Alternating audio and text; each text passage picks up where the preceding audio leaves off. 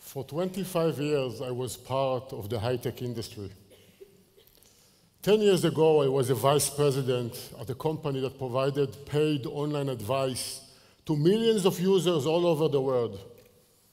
People used our service for several reasons, like getting help with their home assignments or fixing problems with their computers at home. But guess what was the #1 category on our platform? Online psychic reading.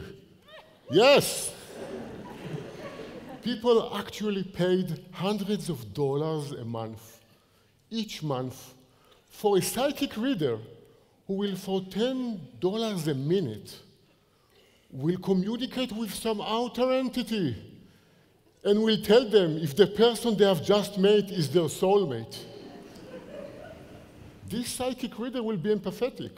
He will tell them his ambiguous views and will instruct them, listen, on your next date, please go to the lake and wear a green shirt and ask your date, what is her date of birth? And tell me what was the color of her shoes. And don't forget to come back next week for another paid session. You're laughing, but the company was sold for lots of money. It was a nice exit. Really?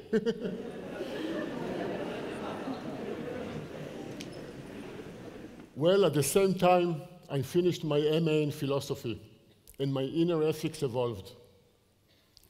Till then, I acted as a classic executive. I saw customers as walking dollar bills that I need to grab, and not as humans that my product affect their lives.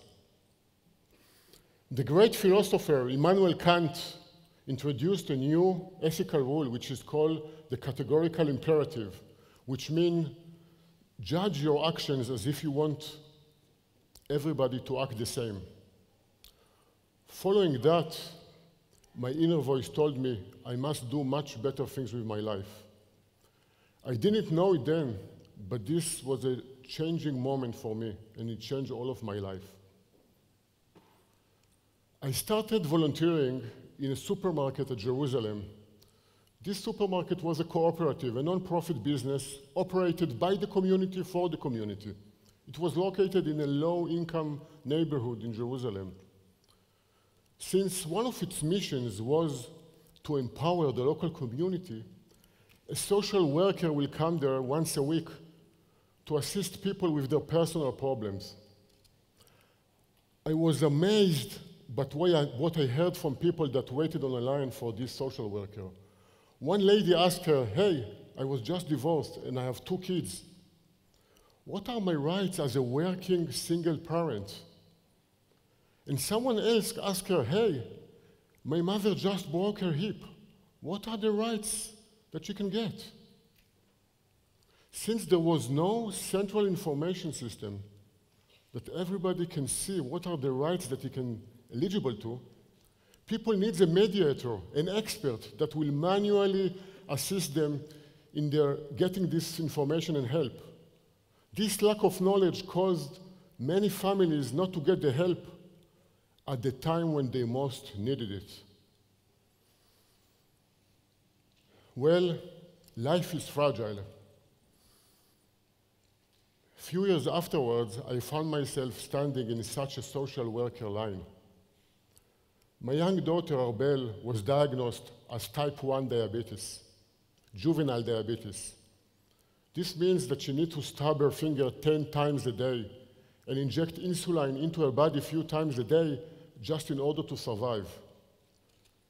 This was a life-changing moment for Arbel, for me, and for the whole family. For a long time, we were running between doctors, trying to get the best diagnosis and treatments. Over time, we got physically and mentally exhausted. We could even get bankrupt.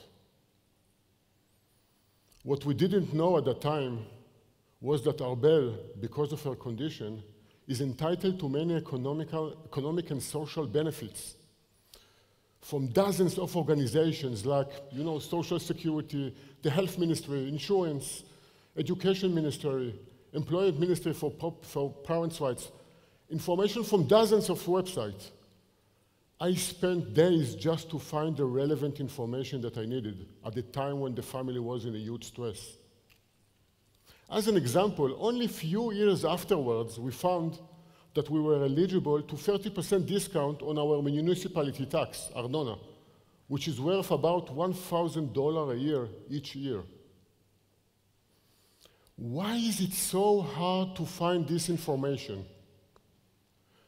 Because government agencies are silos.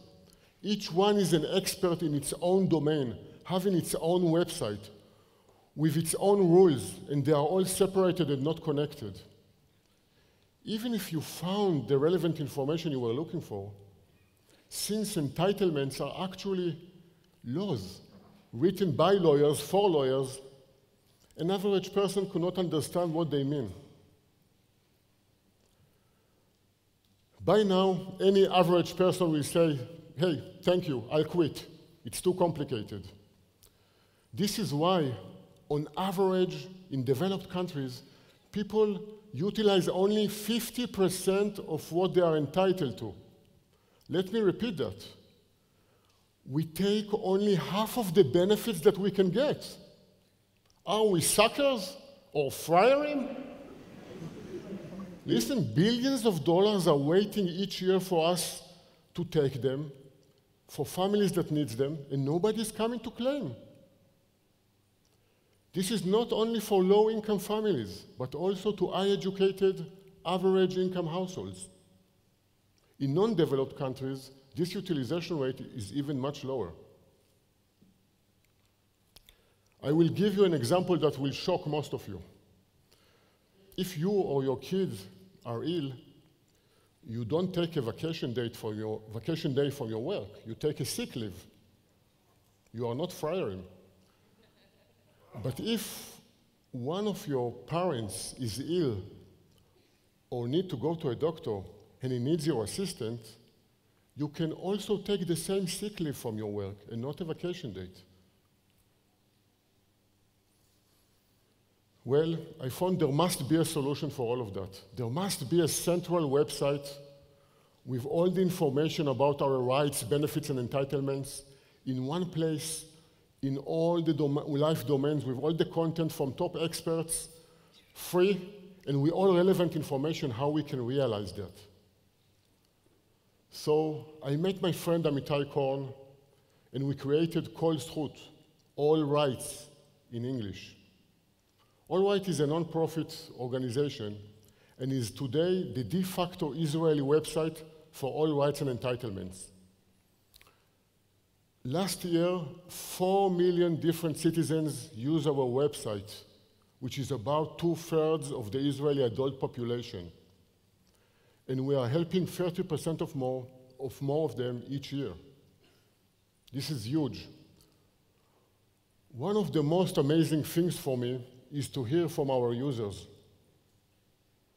Recently, I got an email from an 18-year-old teenager who wrote me that she just escaped from her parents' home because two of her parents have a drinking problem. By using our website, she was able to find a place to sleep, a grant that she can apply for, and she found a program that may give her a new start in life. Imagine a world when something happening in your life, like a new baby was born, or maybe you opened a new business, or you might got fired, or suffer from some kind of disability. Then you will get a personalized message, like you get today from Facebook when something happened on your social network, that will detail all the benefits and rights that you can get. And in one click, it will be realized. There is a great Jewish virtue called Tikkun Olam, or repair the world in English, which means an aspiration to behave beneficially to your surroundings. I see that there are many people here in the audience that are in the start or the midst of their career and life. For me, to create a service that touched so many people's lives is a priceless reward. If someone will ask my advice What way should I take? I will tell them, stay away from psychic readers. Try to do good to yourself and others. Speaking of career paths, my daughter, Arbel, followed her career, followed her love.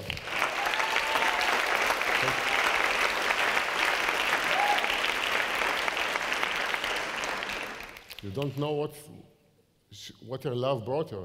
She just won the 2nd and 3rd place in the World Championship of JKS Karate in Scotland last year.